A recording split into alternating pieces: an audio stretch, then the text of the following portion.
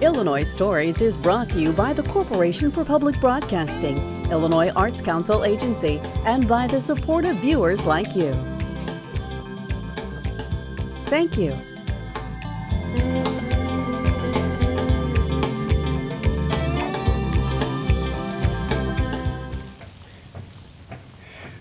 Hello, welcome to Illinois Stories. I'm Mark McDonald in Quincy with the Quincy. This is the old pumper from 1839, and every once in a great while the Quincy Fire Department gets it out and shows its stuff. Special occasions and things like this, and we're very glad today that they considered Illinois Story a special enough occasion to get the old pumper out. Let's take a look at how this thing works. Cole Miller, I called it the #1 because I guess that's what they called it way back when. Some folks were calling it rough and ready. Some people were calling it pumper #1. But at any rate, whatever you call it, in 1839, this was the state of the art, wasn't it? This was high-tech firefighting apparatus. Yeah, and what would tell us, how would you get this to the site of a fire? How would you get it moving, where you needed to go? When an alarm came in, you would have to have your fire crew, which all volunteer at the time. They would come to the fire station. This would be stored with the tongue. This is the tongue, and this tongue would be stored up. They just lower the tongue. Guys would grab the tongue, guys would grab the brakes and a rope, and they would pull it by hand to the fire. Man-powered, you pull it back. Okay, so no horses, nothing like that. Two guys would get on, one guy on each side, and they just haul it, huh? Yep. Well, they had to be in pretty good shape to do that, too. Yeah, probably. Because it's heavy. I imagine it's heavy. Yeah, it's 1,600 pounds is what this weighs. And that's when it's empty. Of course, when you get it full of water, of course, you're not pulling it then, but then you're getting it full of water. It's a beautiful thing. Let's take a look at this insignia that shows where it was made. That gives you an idea right there. It was made in New York City. And this would have been, I mean, they were building a lot of these because the way communities were growing in the 1830s and 40s, everybody needed one of these, didn't they? Yes, yeah. Every major city would have had one. And at the time, any major cities were a lot smaller than major cities today, of course, but Quincy was a major city in Illinois at that time. They were pretty much close to the size of Chicago, about equal, so no one really knew exactly who was going to be the city in Illinois at that time. Now we're going to see this thing operate again, and we're going to see how the water gets, where it goes to the fire. It comes through the hose and it shoots to the fire. But let's start at the back end, because that's where the real business happens. Right. That's the important part. Now, you're not going to have one of these set up in the street. This is a modern portable dump tank, collapsible tank, for firefighting when you don't have a water supply, hydrants nowadays. But back in the day, back in the Quincy's day, they had cisterns around town, and every house pretty much had its own cistern.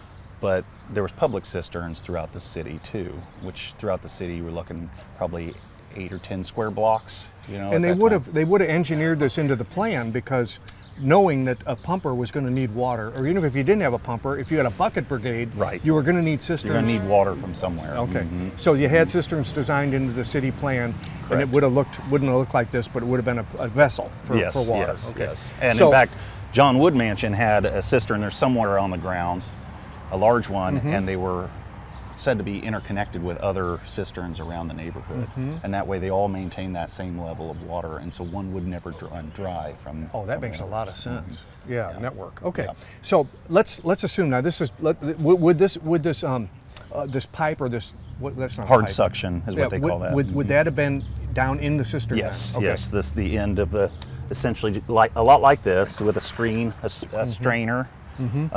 It would be lowered down into the cistern. Okay. Let's go take a look inside. Okay.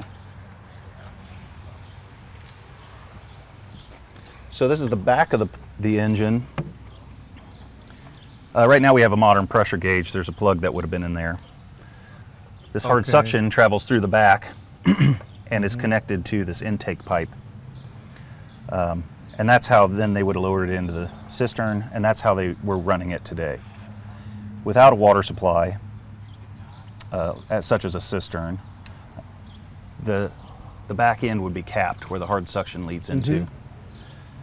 And this would have been lined with pitch or lead. This lid would be propped open, and you'd have a bucket brigade or a line of people passing buckets to dump into the tub and to keep water in there while the guys pumped That it. would have been a challenge. It would have been a lot of work and a lot of teamwork, you know. Yeah.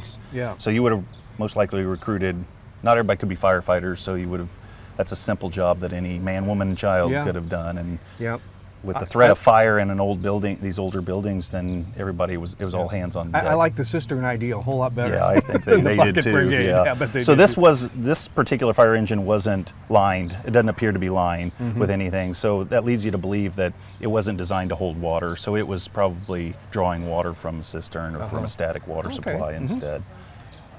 I don't know what adding lead to it would have just made it even heavier too back in the day. That's for sure, for sure. Okay. So we'll take the cabinet off here and you'll be able to see exactly how it works. Again, that's why they call this the tub, because it's essentially a tub to hold the water. This would have just been flooded if you used it that way. You see a drain hole there. Right.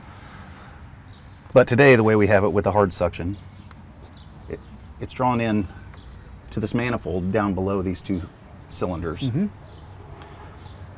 As you pump, there's piston. It's all brass.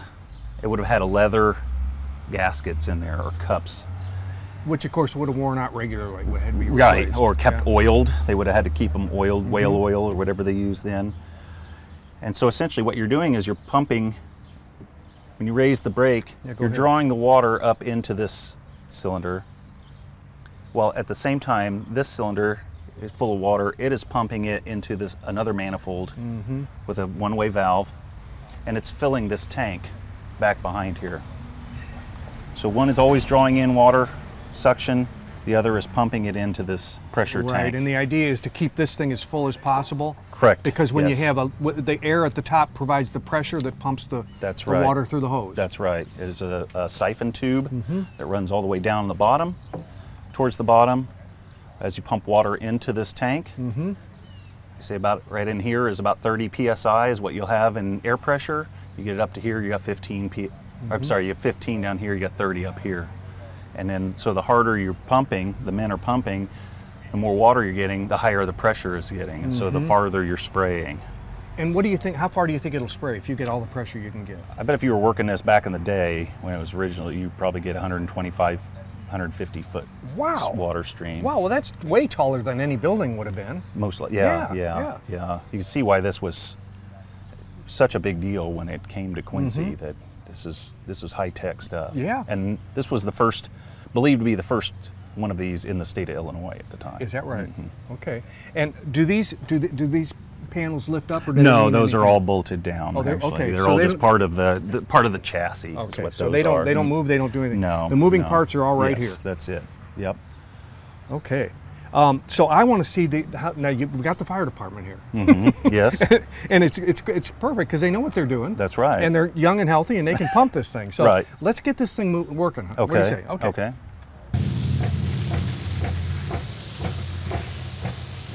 That's pretty good range. It is with just 4 guys on it. Oh, you mean if you had more than 4, you'd get better range? Yeah. Okay. It's all based on manpower. Let's see what we got here.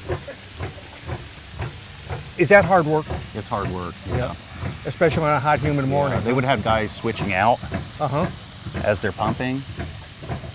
They would just rotate in and out. Do you mind if I handle that? Right, is it going to throw me? No, it will not. Wow. It is heavy though. Well, it's full of water. Yeah. Yeah. And there's back pressure. I mean, they may have 20, 25 pounds on it now. And look right down there. There's your newest newest pumper there, huh? We're going to take a look at that too, if that's okay. Sounds good. Here, let me hand this back to you. All right. How'd they get this thing here from New York City? They shipped it by boat to the Gulf of Mexico, to the mouth of the Mississippi on a steamship. As you see, they're slacking. They're slacking, and you can see, boy, it doesn't take long for the water pressure to run out. That's right. Yeah. One more time, guys. One more. Okay. Let's see it. Let's see it. Yeah. Let's see how long it takes to build up. No time at all. Yeah. Once you have water in it and have the system primed, it's just a matter of pumping. Just manpower. You don't need to. They won't need to lift weights today. No, your workout's done. Yeah. I cut you off. It came up from the Gulf of Mexico. It came. They delivered it by river. Yes, up the Mississippi, and then onto coaches on with an easy stage, I think they called it. So they just shipped it by land from there. The train system wasn't very reliable out here at that time, so they took it up the long route.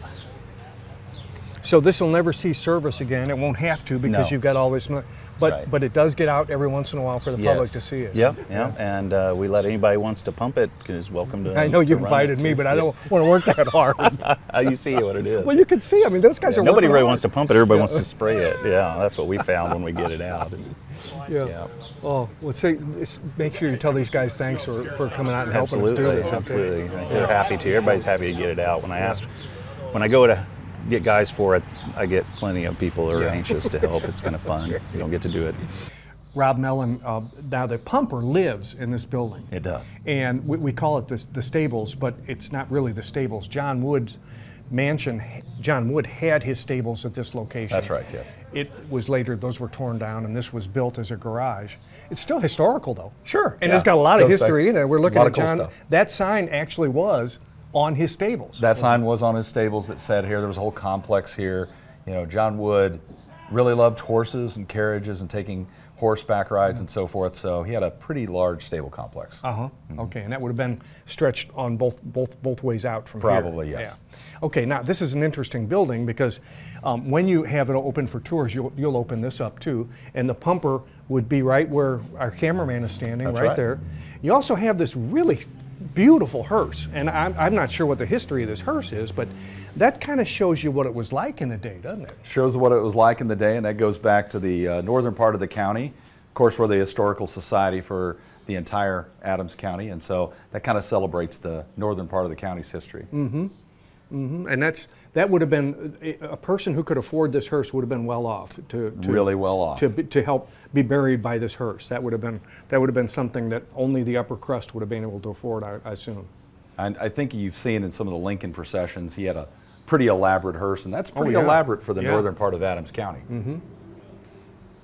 And the pumper that we've been talking about would usually go right here, and if we go outside, we can see that the fellow that restored it actually has built a dolly for, I guess it's a dolly, a rolling dolly there to put it on. And you can see it's not a piece of cake taking it out because it takes a forklift. Well, it takes a forklift to get it off of its stand and so forth. Yeah. He did that to take pressure off the wheels because 1838 is a long time ago when it was constructed, and of course it went into operation in 1839. And so this way just kind of helps preserve it. So it's a way to take pressure off of those wheels. Yeah, there was a time, and let's walk out here because what we can do is we can go take another look at it. We saw what pristine condition it's in, but when it came back, well let's talk about the history of it first. It went from Quincy after just being in service for I think maybe 9 years till Shelbina, Missouri. That's right. And I guess they wanted to upgrade and they got a newer one so they could afford to get rid of the old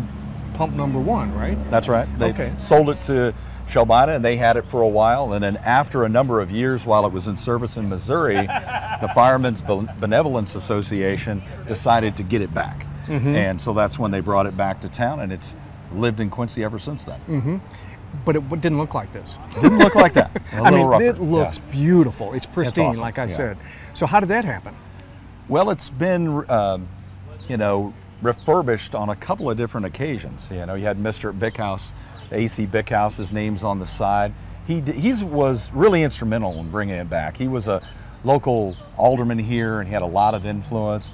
He wanted to make sure this was protected. So when they initially refurbished it, they were going to build this structure and so forth and put it in just similar to that, so people can come and check it out.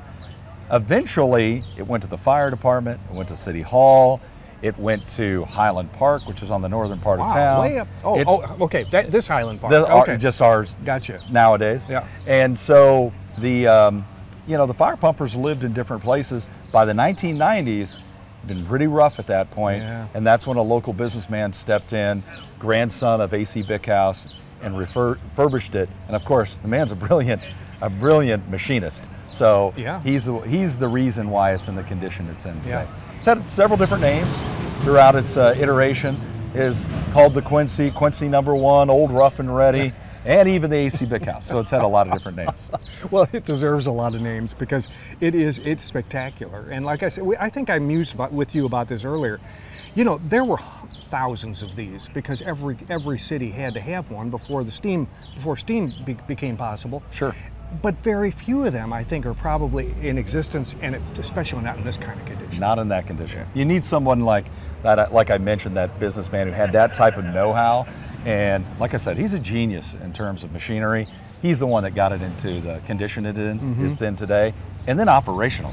You know, from 1838 when it was constructed to today, and now we're out spraying it today. That's pretty amazing. Well, you know, and he had a lot of work to do because, you know, those all of that pumping action, I'm sure those were all leaking and the pressure was gone, and he had to repair all that stuff. He had to repair it all. Yeah. You know what else the fire department did? They brought their newest pumper. And so we kind of get a chance to contrast what was used in 1839 with what's used in 2022, which is kind of interesting. So we're going to go take a look at this. Absolutely. Okay.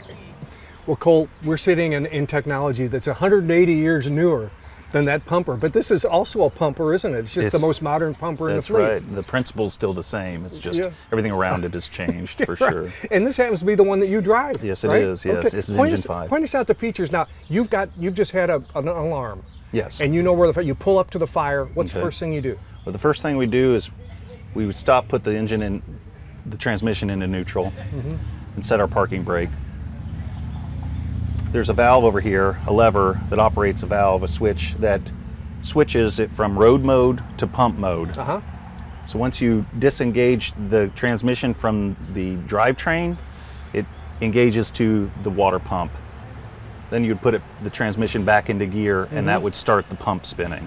Okay. Once that's done, and it gives you the okay that it's ready to pump, you leave the cab, and then you'd start flowing water. And that's when you head this way, right? That's when while I'm doing this, the rest of the crew is going to be assessing what the situation is, of course. If there's a fire, they're going to be deploying an attack line, which would be off the front bumper or off the back, and they're pre-connected to the piping that would go to the pump. So as soon as they get the hose out and get up to ready to the fire, I open a valve to allow we have 750 gallons of water in here. I'd open a valve to allow the water to flow to the pump, which instead of the piston pump, we have a centrifugal pump. So it spins the water and throws it out, creates the pressure. And then once the tank is open to the pump, water is ready, is pressurized, and then I would pull another valve depending on what line they have, and it would send water to them, and I could control the pressure that they have. You lose pressure through friction loss through the hose, and the nozzle has to operate properly at a certain, so you have to figure calculations. So we're talking about water that's already on this truck. It's been loaded on, how many gallons are we 750. 750, Yes. that would go pretty quick, wouldn't it? It can. A hand line would operate for a little bit, but if you're going to use the deck gun on top, a master stream device, they call those, those can flow 1,000 gallons a minute. So if you get that going, you're less than a minute of So water. what you have to do, and maybe what we do is go around, what you have to do is trust that the next unit that's coming is going to locate a fire hydrant and get water to you. Yes, and they will know that that's their job. It's set up that way when we're deployed, when we're dispatched out. The first engine knows that it's the attack engine. The second engine knows it's water supply. They'll locate a hydrant. We have the technologies to where we can see where the hydrant is before we get there. They will stop at the hydrant. They'll stage if we haven't, and we'll call for water supply if we need to lay a line. And then they will leave a guy at the hydrant, and they'll start deploying supply line to the scene, to where we are. And when they get to us, they disconnect, they connect that 5-inch supply line to our intake, and then I would open this valve, and this pipe goes straight into the pump. And then we wouldn't need the tank on, water tank. Okay. So how many pumpers would normally 2 pumpers respond, or would it? Normally it's 3 apparatus. 3? We have, it would be 3 trucks that could pump. One is a ladder truck, so we try to keep it as a ladder truck when we can, but it does pump too. So it's a general alarm is 3 apparatus, and then the assistant chief that's on duty that day, the shift chief. One more stop if we can go to the rear. And you can show us how these hoses get utilized. Yes, this is, when we load hose, we load them in a certain way. And there's different methods of doing it depending on the department. We try to standardize it in our city, in our department, so everybody knows if you're on a different truck, you know how things work. This is called a Minuteman load. So we have 100 feet of hose on top of 150 feet. The fireman would come back, pull this top section out, load it on his shoulder. He'd reach back and grab these loops, and he'd just start walking. And it would deploy this 150 feet, and then he would flake it off, the rest of the 100 off his, in whatever pattern he's ready, and get up to the door, start putting his air pack on, his mask, getting ready to go and make entry and fire attack. That hose is heavy, I'll bet. It is. I mean, you got it on your back plus your. It is. It takes. You got to stay fit for it for the job. Well, we saw him. Yeah. You still. That hasn't changed either. You still got to be fit, because we also have. This is 1 3/4. This is our standard attack line. This is 2.5 inch. So it's quite a bear to move. You want to have at least 2 people on that all the time. But that's another attack. That's a bigger fire, use bigger water. And then this would be our 5-inch supply line. And this is what they would hook up to the hydrant, and then they would hook it up to the engine. And once that's laid out, it's not going anywhere. It just stays where it is. Yeah. Rob, I don't know if you know this or not, but if our viewers have a really good memory, 19 years ago, we shot our first Illinois story. In fact, the man who's holding that camera actually shot it. 19 years ago, this was our first Illinois story when this cabin, this log cabin, was moved down State Street and planted here at the John Woods Mansion grounds. That's right. It's pretty neat. That's really neat, yes. Of course, as you probably know from the story, the cabin was actually in Perry, Missouri, inside a farmhouse. And when they took that farmhouse down, discovered the cabin, the Lewis family purchased it, moved it to Quincy, which was way out on State Street, beyond the edge of the town. And then when they decided to give it to the Historical Society, which we use it for a couple of different reasons. The historic reason and the fact that John Wood lived in a log cabin very similar to this right before he moved into the mansion. What an upgrade for him, huh? A little bit. You know, there's an amazing story about the kids telling the story. Like Daniel Wood tells the story as a young kid walking in for the first time to this, living from a log cabin into the mansion. His eyes popped out. It must have sounded like a palace. Yeah. You know? Oh yeah. Yes. Yeah. Well, and this was a nice cabin. It's got nice a sleeping cabin. loft. It's got a lot of room in it. A lot of Americans weren't living this good. That's right. Yeah. John Wood was. Yeah, John Wood was. 1835 though. Not many. Some of them probably still had sod, you know, living in sod, not log cabins like this. But this, now it's interesting. You mentioned the family that gave this to, or I guess gave it to the Historical Society. Sure. They also sort of endowed you with money to keep it up, didn't they? That's right. And a log cabin is very difficult to maintain. Just recently, and we normally have an Amish crew come in and do the restorations when we need that to happen. And you can kind of see the difference in the chinking and the color of the chinking, the things that we've had to repair over time. But we just did that last summer, actually. So it's an ongoing process to maintain. Well, the mansion takes us a little bit to maintain as well, but so does the cabin, and we make sure that we take care of it. Yeah, so. Can we go in? Absolutely. Yeah, this would be wonderful for school trips to be able to come through here and see. I mean, you can tell kids, you know, how it was back in the day, but they have to see it, feel it, and smell it. And you can smell the old wood in here. You can smell it. I love it. And this is exactly what we do. It was part of the process when we moved it here, not only to do the history of it and the connection with John Wood, but also we have a very robust 3rd grade program, and they come to the cabin. We have them write in ink. They go to the herb garden. We have a Native American story we tell out on the grounds, and that's part of our 3rd grade, what we call the 3rd grade log cabin program. And you could see how, I don't know if the steps would have been built like this. I know a lot of the lofts that I've seen had ladders going up to the loft, but this one appears to actually have had a staircase, which is a pretty classy deal too. That is. And there would have been room up there for, if you had a family of 4, probably very ample space. Ample space. If you go up there, you'd be surprised on how much space there is upstairs. Yeah. And you have some historical items here, a loom over here, and just things to pique kids' interest. That's right. That might have or may not have been in this log cabin, but they would have been normal use at that time, wouldn't they? Right. Our collections manager, or the chair of that committee, is currently in the process of going through all of this, make sure it's all period correct, because that's the next step for here. Make sure that everything, even inside, is period correct. Yeah. It's really a very, very nice. The brick fireplace, that's not a fireplace. What is the brick for? Is that just a support, or? That used to be a fireplace. Yeah. Okay. Oh, it was. Okay. It's just not used for that now. Well, Yes, I guess it is, because the stove pipe goes into the chimney. So that's how it works. Okay. Well, thank you for everything today. This has been a very interesting day. You know, for the fire department to send their men down here and do all that for us was a real hoot.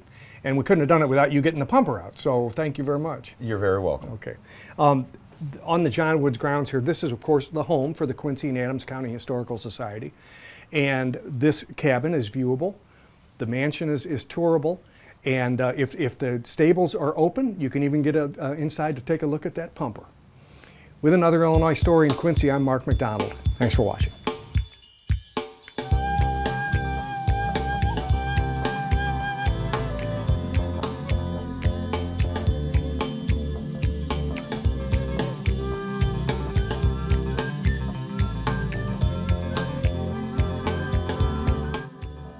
Illinois Stories is brought to you by the Corporation for Public Broadcasting, Illinois Arts Council Agency, and by the support of viewers like you. Thank you.